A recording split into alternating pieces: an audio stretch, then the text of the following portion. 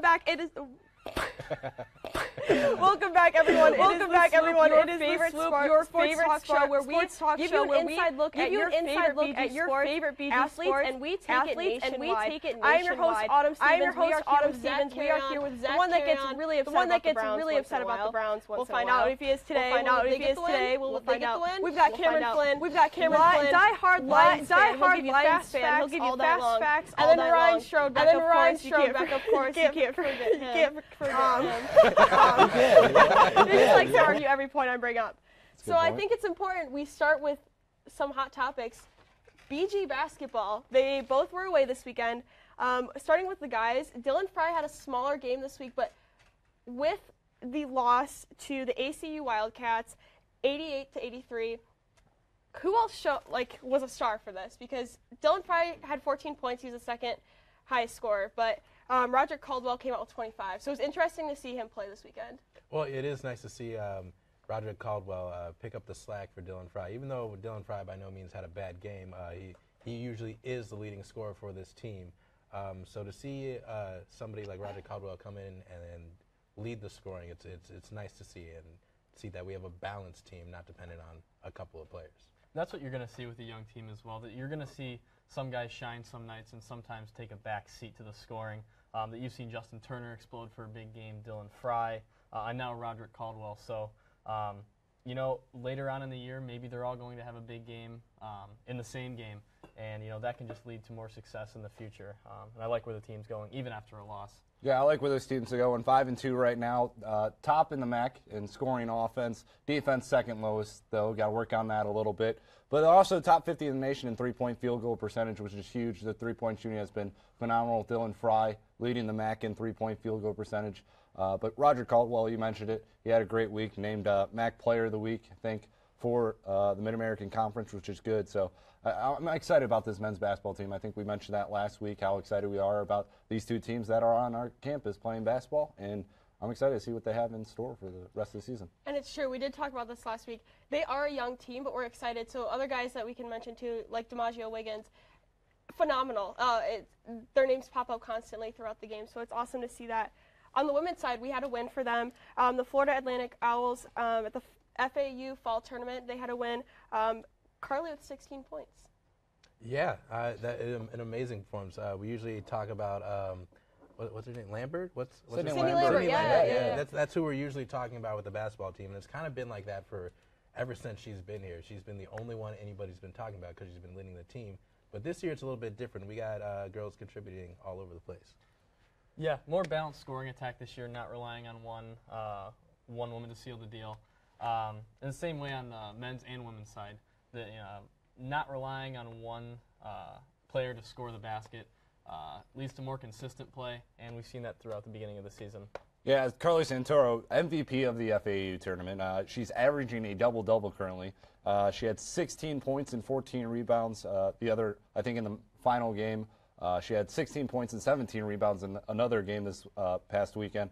But in 5 of her 6 games this year, she's had a double-double. So she has been a force to be stopped scoring, and she has been a force trying to rebound the ball. This is the best start from women's basketball since 2010-2011. So it's nice to see after a couple of years where they did struggle, it's nice to see them start off strong here this season. It's awesome. And we want to remind you, too, these basketball teams are fantastic. So if you want to join in on the conversation, make sure you tweet us on Twitter and use the hashtag SwoopIn.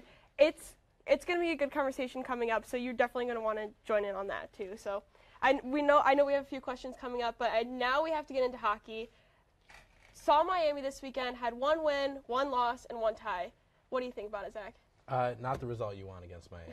We're a better hockey team than Miami. We've proven that over the years. And this hasn't been quite the year BG Hockey was hoping for. And last year was very similar with the slow start. So hopefully they can get something going as they continue conference play. But losing to Miami, really disappointing. Yeah, another young team in the BG Hockey team. And like you said, hopefully, like last season, they can pick it up in your tournament time. But yeah, not the result you want against Miami. That I agree, we're a better team than Miami, but they ended up getting the win in the second half of the doubleheader. But yeah, hopefully they can pick it up near the end of the season and start getting the wins rolling. Yeah, it was really surprising seeing this team come out and struggle against this Miami team. I didn't think Miami was anything spectacular coming into the weekend, but they definitely showed on Friday that they were a force to be reckoned with. And Miami, they weren't good coming in, but I think Bowling Green maybe had a little too much turkey on Thanksgiving, and on Friday it showed. But it's going to be a tough matchup this weekend. They take on Bemidji State, another good team in the WCHA. I'm interested in what the Falcons do this week, and I really think this could be a huge weekend for them. Either go up in the polls or go way down against this tough Beavers team. Perfect. Well, all right, I'm actually going to throw it right back to you because we talked about this earlier. Loves talking BG volleyball. He knows it best. So although they didn't get the final score that they wanted in the MAC tournament, they are not done. They're not done. So what can we expect? They're not done. They're going to play in the NIVC, the National Invitational Volleyball Championship. They got their seeding on Sunday. They'll be at Green Bay. They'll play the host team, Green Bay, in Green Bay. So that's a lot of Green Bays right there for you. But if they win that, they'll go on to face the IUPUI or Illinois State. And interesting to note, if they face Illinois State, that'll be the top two diggers in the nation. And Callie Simon and Courtney Pence, which will be an interesting matchup. But Green Bay on Thursday, they're 15-15. They lost to Cleveland State in the Horizon League Championship. So they're no slouch of a team, but I expect Bowling Green to come out with a lot of firepower, come out against, I think, a weaker Green Bay team, win that one, go on to face, I would imagine Illinois State would get the victory over UEPUI, as I like to call them. But so it's interesting to see. I think this Falcon team is very good. How far they go is going to be dependent on how well they rely on their young talent, which they only have one senior in Nicole Slimko. It's nice to see her season keep alive, and Callie Simon has been dominant for BG volleyball as well. So I'm interested to see how far they do go in this tournament. I think they can make quite a run. Anything else, guys? He pretty much covered it. Yeah, he's the expert. He does. He said everything I know and more. Maybe we should start with that, let him run with it, and then later we'll take over. But yeah, no, they're a young team, and coming off the disappointing performance in the MAC, hopefully they can use that as motivation to come out and win a big tournament coming up. So, all right, BG Sports, good and bad. We saw players outshine. We saw athletes come out of what we were waiting for, the woodworks maybe. But going to a big topic, I know Ryan and I were kind of discussing it earlier. Was it smart for Tennessee to back out of the Greg Schiano deal? What do you think? I know you're fired up. I know you have opinions. I got my opinion what do you on think? it. Ryan, please go. I get to go again. You guys make me Yeah, do all the look, talking, I guess. Anyways, but Greg Schiano, it's a big mistake by Tennessee. I mean, he's a proven program builder. He built Rutgers out of nothing, pretty much ash. He built that team into a winning program. Went to Tampa Bay, struggled in the NFL a little bit, but he came back, and now he worked his way up, back through Ohio State. Tennessee deciding not to go with Greg Schiano after an outrage from fans, which is ridiculous. And they're claiming it's because of Penn State, because Schiano was there at Penn State when all that stuff was going on with Jerry Sandusky and stuff like that. But I think it's a big mistake by Tennessee. I think now they've burnt a hole into their coaching search, and they're going to have to find someone with Tennessee ties to fill that head coaching vacancy. Yeah, absolutely. I think they made a huge mistake here. They're struggling to find a head coach right now. To turn a guy like Schiano down like that, it may come back to bite them very, very soon. Yeah, big mistake for Tennessee. I agree with both of you.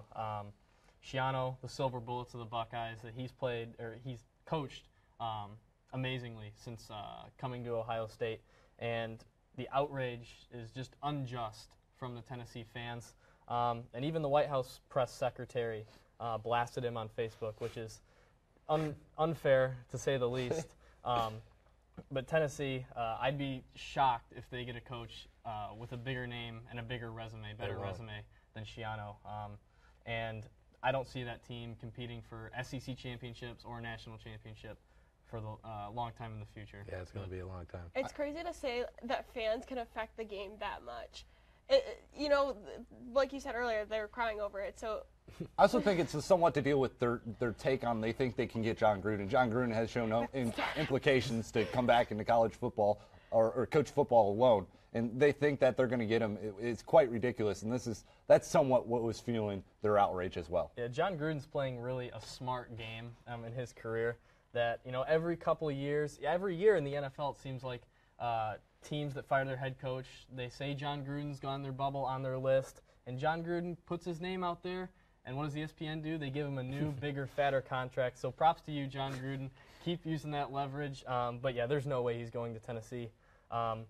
Too much pressure at Tennessee now that even if he did go there, that team's not winning anything for a couple years. So good for John Gruden and poor on the fan base of Tennessee. So speaking of angry coaches, I have to bring it up. All right, this was the game we all waited for. Okay, I was hopeful. The first half was fantastic. Michigan, Ohio State. So something had happened. Apparently there's an investigation now. Urban Meyer says there's an investigation on the incident with JT Barrett. He was warming up. Media was on the sidelines. Urban said it himself. There was a ton of people on the sidelines. And JT Barrett was hurt. He already had a bad knee, but we know that if you're an athlete, a bum knee can be hurt anyway. A broken floorboard, a rock on the ground, your knee could just, you're done. So do you think it's the fact that they had too many people on the sidelines come back, so whether that be alumni, letter wearers, anything like that, or do you think it's the media's fault for getting, and I know JT Barrett is huge in the media, he's Ohio State, you know the name, but do you think it's the media's fault? I'm not a big JT Barrett fan to begin with, but I felt really bad for him and the Ohio State coaching staff after I found out what had happened with the cameraman on the sideline, that Urban Meyer said that he turned around and saw JT Barrett on the ground writhing in pain during warm-ups when the cameraman supposedly hit him in the back of the knee and knocked him down. That I'm not sure how much they're going to get in the investigation and what's going to come out of it, but it's disappointing for the fan base, and it's disappointing for the staff to prepare the whole year for this game only to have your quarterback hurt at the worst time. Well, this is Zack, was it you? I don't know if you were at the game. Look. You could have been on the sideline. This has got to be one of the weirdest stories that I've heard all year. I mean, a cameraman, It was almost too hard to believe, almost. Can you imagine what would have happened if they would have lost the game and that would have come up? That cameraman. That would have been a scapegoat. You'd have to hide. Yeah. Well, I'm sure he's still hiding. You have to move to a new country. That's why with they a new can't name, find him yet. new family. Speaking of winning, Jim Harbaugh, 1-5 against his rivals. I think he doesn't have a win as an underdog. He's 1-6 against the top 10. No wins on the road, top 10. When is it time to put him on the hot seat? I think he's already on the hot seat. They're giving him a lifetime contract. What do you mean? I think his recruits are not even up. His recruits aren't. He built that program out of nothing. He's been there for 3 years. I give up. Oh no. Okay. The honeymoon phase is over. They have one more year, and next year the schedule is even tougher. They have to go to Notre Dame.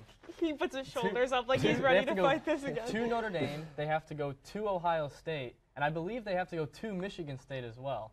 And Michigan State is not in a rebuilding phase anymore. They're reloading off of this great season. So those are 3 possible games that they could lose next year that are in tougher spots than this year. And that opening game versus Notre Dame next year on the road, who are you going to start? Are you going to start Peters? Are you going to start a true freshman, a redshirt freshman? Jim Harbaugh hasn't found a quarterback, and it's going to be 4 years. And Ohio State has Dwayne Haskins. They're in trouble. Or Michigan State has Lewerke. Yeah. I think Ohio State's depth chart at quarterback, it's scary if you're a Michigan fan the next couple of years. That I think it's time that they can't get rid of him, but if I was a Michigan fan, I'd be very underwhelmed by the first 3 years of Jim Harbaugh. You were going to say something. No, I got nothing. I mean, going back to JT Barrett, that's unfortunate. I mean, I don't think they're going to make the college football playoff as it is anyways, but it's unfortunate to hear that kind of news. But. I have talked over and over with people in the industry. We've talked about it at work. The media has a hard time enough. If you're on the sidelines, you are following cables. You are running in and out of people, which it sucks, yeah, but you got to do what you got to do. So going off that, we actually have some tweets. Oh, so wow. I know we had our first one. State, Speaking of Ohio State, does Ohio State have a chance to make the college playoff? You said no. I said no. They needed Alabama to win that Iron Bowl this week, and Auburn upsetting Alabama there, that just really hurt Ohio State's chances, because if Auburn would have lost, that would have bumped them behind Ohio State. Ohio State would have had a chance to get in then. So I really don't see a scenario where Ohio State could get in, even if they do beat Wisconsin, who's undefeated right now. I think it's very, very improbable, more improbable than it was last week before Alabama ended up losing. They're going to need a lot more chaos to happen. Obviously, they have to take care of business against Wisconsin, which I think they're capable of. But they have to hope for TCU to upset Oklahoma, which would give both teams 2 losses, and hope the committee puts them ahead of TCU with 2 losses and a conference champion, and Alabama with only 1 loss. But there's just too much that has to happen. I don't see it this year. Yeah, exactly. A lot needs to happen with this team, and I think the big thing that needs to happen for them is they need to beat Wisconsin convincingly. They can't just sneak by. They can't have a close game. They need to do what they did the year they won the national championship in 2015 with their backup quarterback, Cardell Jones, and absolutely blow out. Third string. Oh, third string. That's right. Yeah. Third string at that point. I always forget that's incredible. Speaking of backup quarterbacks, in the limited time that we saw him, what do you think of Dwayne Haskins? I really like him. I like him. That throw that he made on 3rd and 13 with the game, not on the line, but definitely hanging in the balance, that was probably one of the clutchest throw that Ohio State quarterback has made all season. Absolutely. It's a great sign of things to come. And Michigan's always the biggest game of the year. For that freshman to come in like that, it was truly incredible. And I think he's a better passer than JT, I'll say that. Although JT has the edge in the running game, of course. I wouldn't be disappointed to see him start against Wisconsin. As bad as it was, and as bad as this is, I felt obviously bad for JT Barrett going down with the injury, but I didn't feel uncomfortable with Haskins coming into the game. I almost felt more comfortable with him leading the offense. That he made a couple great throws on the run to slants and crossing routes that JT Barrett seemingly hasn't made the past few weeks, ever since Iowa dismantled them. But yeah, I'm excited for things to come with Ohio State football, whether that be Martell or Haskins. But it seems like they have a bunch of quarterbacks coming through the woodworks. Yep. Famous line right there. You got anything over there, I Mr. got nothing Silent? else. You guys took it all. That's unfair. You I'll guys just took say it all. quarterbacks win the games, they win championships, and Michigan does not have one. So Teams win championships. Teams win championships, Zach. I'm going to say, O'Korn took a hit. I don't know if you guys saw his interview on social media or anything. He was in tears. I feel bad for the kid. I do. And despite Ohio State played a great game. They are a second half team. They came out after trailing in the first half, coming out the second half with what, 3rd string you said, correct? He was second. Second. Sorry, my bad. But incredible job. But O'Korn just, it's jokes all around. And I've done it. I've blamed myself. I've said a few too. So maybe we'll figure it out. But going off of that, since Ohio State you don't think will make the playoffs, I agree with that. But who is your top 4? So Ryan, we'll start with you. Oh, top 4. I'm ready for this. So top 4 is obviously going to be Clemson, Oklahoma. I'm putting Wisconsin at number 3 right now just because they're undefeated. Obviously, that all depends on how they do against Ohio State. Wisconsin really hasn't played anybody this year, so it's going to be interesting. They'll play against one of their first real competition of the year. And then Auburn, number 4, obviously, after they beat Alabama. My first 2 out are going to be Alabama and Georgia.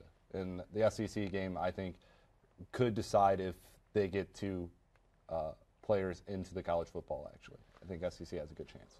I agree with for the most part. I think Auburn is the most complete team in college football. Now, after their 2 losses early in the season, no one can block their defensive line. That between them and Ohio State, their defensive front 7 is absolutely unstoppable. And now that they have a manageable quarterback in Jarrett Stidham and some good running backs and good receivers, I got them at number 1. I think Oklahoma takes care of business in the Big 12 championship game. I have them at 2.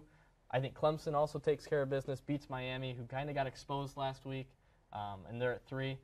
I think Ohio State gets it done versus Wisconsin. That I agree, Wisconsin hasn't played very many good teams, and I don't think they can handle both facets of offense and defense from Ohio State.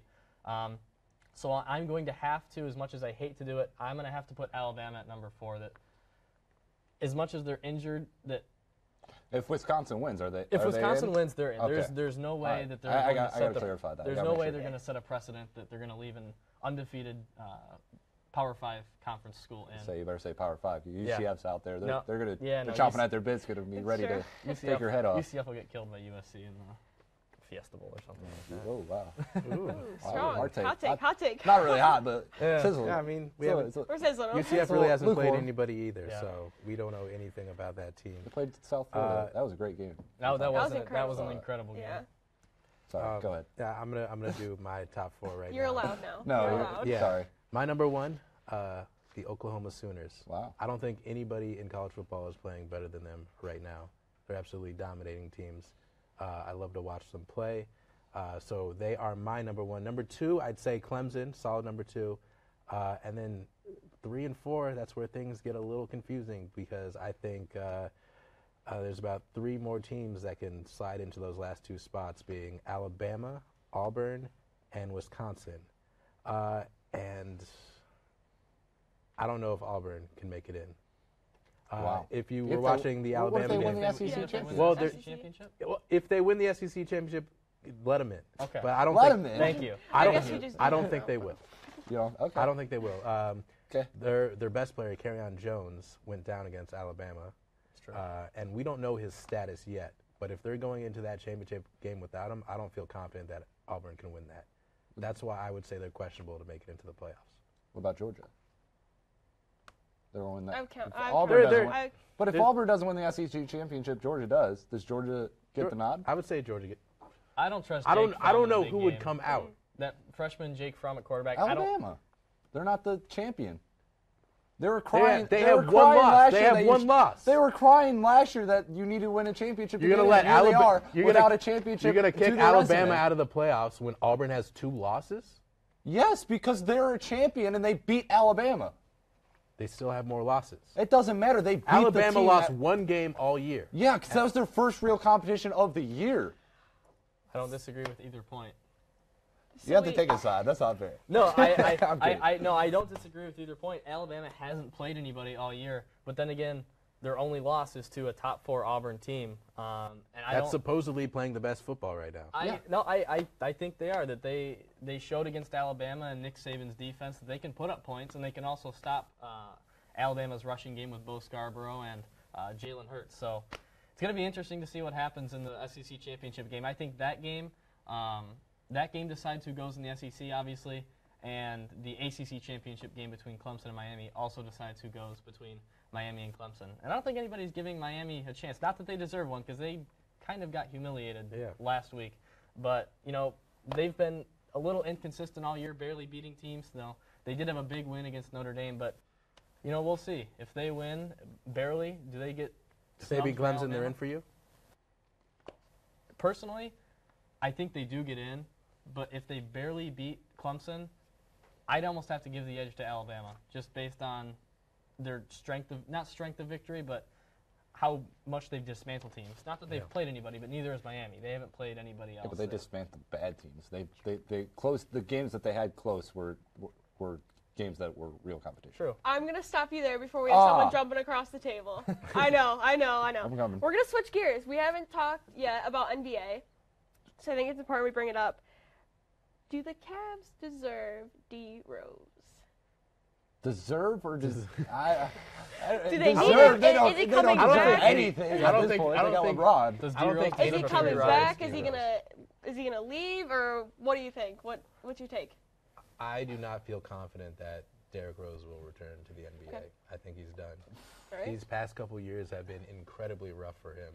And to think about where he was in 2011 when he was the MVP, to What look could have at him- been? What could have been? What And could look have at been? him now, and you look at the laundry list of injuries he's had in his career. I think mentally that toll that just builds up over time, that gets in your head, and all of a sudden you're that guy that gets hurt every single year. That messes with you mentally, and I think he needs to at least take a break from basketball right now to get his head straight. And knowing that once Isaiah Thomas comes back, that he won't even be the starting point guard on this Cavaliers team, you know, that's got to play on the mind as well. What could have been? He was an exciting player to watch, to say the least, back in Chicago. I'd like to reverse the question. Does he deserve the Cavs? Does he deserve a free trip to the finals? All right. I That boy would- needs some milk, first of all. Second of all, he did this last year with the Knicks. If you all recall, he took a little hiatus from the Knicks and came back and decided to give it a try. And he against could- the and he Jazz. could prove at himself, least and he he could've told bring it us back. about his hiatus. Yeah, He didn't that's a tell good the point. He Knicks. didn't tell the Knicks. I mean, but would you tell the Knicks, honestly? I feel like I would Phil tell the Jackson. Point Knicks. proven. He's Point proven. insane.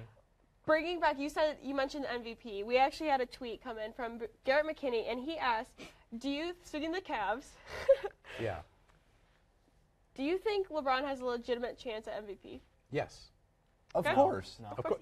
Whoa. Okay. He is. Hey, all right. No. Listen. I'm listening. He but is- I'm not I'm gonna ready He for respond. this. is the best player in basketball. He has Okay. been for every single year that he's played in the NBA. Sure. He has no chance at MVP because it's a common narrative. The NBA will not crown him MVP just as he was better statistically than Russell Westbrook last year. He was better than Derrick Rose when he won it. The NBA just can't. It's the same thing as Michael Jordan. They can't crown him MVP every year. They can't crown LeBron James MVP every year, or else it looks bad on their part. They want new faces. He is the best player in the league, and I still don't even think it's close. KD's up there. Giannis is getting there. He still doesn't have a jump shot, but LeBron is the best player in the league, year 15. I don't think he'll win MVP just based on the fact that his name's LeBron James. You know, I think that's a good point. I didn't see it from that perspective before, but I get your point. But the MVP goes to one of the better basketball players, and this conversation comes up in every sport. It's called the most valuable player, not the best player award. So the player that means the most to the team, and I think that's LeBron James. I honestly think LeBron means more to the Cavs. I think than that's the Cavs LeBron can ever every year, no matter what. Yes, exactly. But the thing is, this year he's taken over this team. Last year, and the past couple years, he's taken not a backseat. Obviously, he's still LeBron James, but he's had to share the ball with Kyrie and Kevin Love. So he hasn't been in the spotlight as much as he's used to. This year, it's all him. It really, he's producing. It is incredible. He's having a the best Westbrook year numbers he's because he ever has had. to have a and this is Westbrook year 15 for him or something like that, which is crazy. His production in year 15, it's absolutely insane. That you compare Jordan's production in year 15. Different ages. I'm not gonna. Hey, yeah, there's he was 39. LeBron's 32. LeBron. He's averaging almost 40 minutes a game in year 15. It's unprecedented. Yeah. It is. Jordan got burnt out, and there's really no other player to compare him to. So if LeBron's not MVP, then who is? That's my point. I don't think there's many. There's not that top The competition MVP like Russell this was last year year. is going to go to the flashiest player. Kyrie. No, Kyrie is Kyrie's struggled. not the flashiest player I right think now? it's going to Well, go I to mean, it's I going to think go to he's the new flashing. story, either in Giannis Antetokounmpo. It's going to go to James Harden. You know, if he can lead his team to the Western Conference Finals, have a good year. It's going to be the same story as Russell Westbrook. That his team gets bounced in the playoffs last year. I know playoff stats don't matter, but you can't get away with shooting less than 40% from three for the rest of your life. And LeBron James is just getting better and better. So he deserves to win MVP every year that he stays in the league until you see that decline, but it hasn't happened yet. So he's MVP every year. NBA just won't name Let's him. just give it to J.R. Smith and call it a deal. Open shots are boring. So, last quick point. I want to get the last thoughts. We're going Okay. to bring you back to BG. You got two seconds per each person. James Morgan has announced that he is now released. He released a statement on Twitter. Where is he headed? Where is he transferring to? I don't even think he knows, honestly. He could go. Going to Michigan. Need a quarterback. Wow. Good luck. Oh, hey. That's a far shot right there. Oh, yeah. I think this year definitely hurt him. Hey, if he wanted to transfer after last season, he could have gone to a great Division I school. After this year, who knows where he might be Best going. of luck, but yeah. Somewhere in the best of MAC, luck. Well, somewhere. it's an interesting situation. So he's technically graduating this spring, so he's going to transfer as a graduate assistant, or not graduate assistant, graduate player. So that means he can go to any D1 school and play right away because he doesn't have to wait that waiting period. And he still has 2 years of eligibility. Now, he was recruited out of Ball State, Southern Illinois, Eastern Michigan, if I stand correct. He was recruited out of there. I'd see him going to a lower D1 school, somewhat similar to Bowling Green. I don't think James Morgan is a bad quarterback. I think the system hurt him a little bit, and I just never think he got his feet going this season, which really didn't really have confidence. He said it himself. He's thankful for the opportunity, and he's ready to take his talent somewhere else and see if he can grow in his position at another school. I wish him the Do we best have of time luck. for a Wait, couple best few of luck to predictions him. or no? I don't think we have time this week, Get him but next stay week. tuned. Darn. Next, we are actually. This is it for the semester. We thank everyone for tuning in this week and last week if you tuned into that. But after winter break, we are coming in hot, so stay warm this winter break. Thank you for joining us. It is a Swoop. I am your host, Autumn Stevens. We've got Zack, Carreon, Cameron Flynn, and Ryan Strodtbeck. Hashtag Have a stay great blessed. night. Go Browns. Have a great week.